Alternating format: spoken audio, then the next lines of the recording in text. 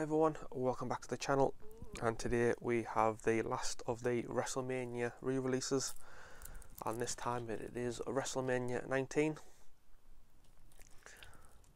And I say with all these, there's not much difference in the covers on the spine that is on this one, because in 2003 they had the matching spines throughout the year, and this number is, catalogue number is WWE 604. If you can get in focusing on that, and there is the back. And I'll bring in now the Silver Vision release. I know you can tell there's nothing much difference in between them both. Get in the focus. As you can tell, there's nothing much in between them both. Just a few things have been changed around and moved and taken out and added.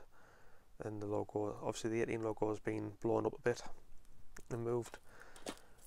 Obviously, like I said, with the spine, it has the 2003. If you connect it all together, mid 2003 throughout the year.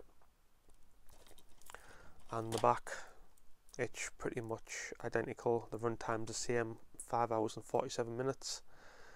There is one noticeable change. Obviously that's been blown up and moved across, and if you take a look at the triple threat match for the WWE Tag Team Championship, obviously it doesn't have the teams because Benoit's name's on there, so they've just added the triple threat match and no participants in that match.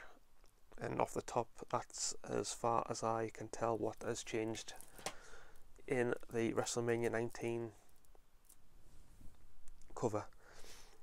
So yeah guys, that is it for that re-releases of Wrestlemania 15, 17, 18, 19. Please let me know if you've got any of these and what you thought of them, if you'll be picking them up, if you won't be. And as I said, just drop a comment down below, and as always, please like, subscribe, comment, and I'll catch you in the next one.